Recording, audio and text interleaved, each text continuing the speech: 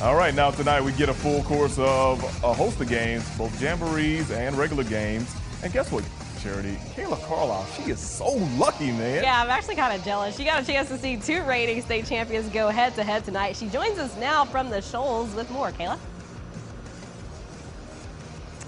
Yeah, guys, I was pretty lucky, although the lights are turned off, so I don't know how lucky you consider me now. But with that being said, like you said, the reigning state champs 1A from Mars Hill took on the reigning 2A state champs Fyffe.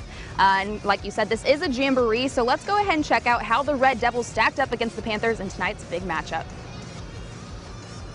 Early on, the Panthers would win the ball ultimately. And Walker White, well, he says he wants to do something with it. He launches a 60-yarder downfield to Hunter Kilpatrick for Panthers first down. Looking good early on. Mars Hill now first and goal, and they go for the switcheroo. 2 handoffs later, and Justice McDaniel has the ball. He walks it right into the end zone for the score, and Panthers get on the board first, 7-0.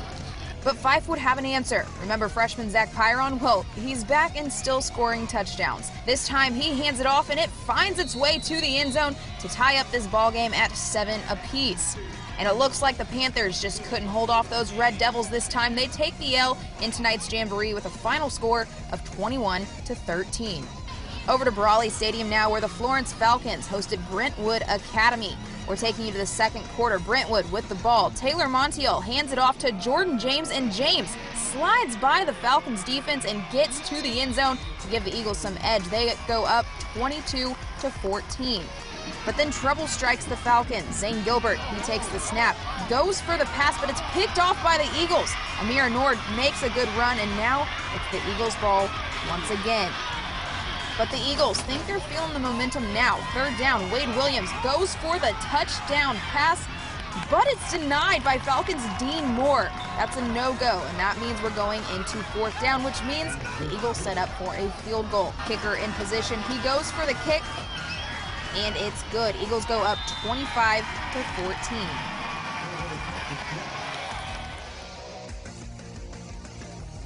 Would actually take the win with that game. Here's a look at your final score for that. And also just a reminder that Mars Hill Fyffe game was our varsity game of the week, which is brought to you by Zaxby's. We'll be having that every Friday night, so make sure to look out for that. But let's go ahead and check out the matchups for these teams next week. It looks like the Falcons will be hosting Buckhorn at Brawley Stadium again next week, while Mars Hill and Fyffe both hit the road as the Panthers take on Sheffield and the Red Devils take on Geraldine. Reporting live in Florence, I'm Kayla Carlisle. Guys, back to you.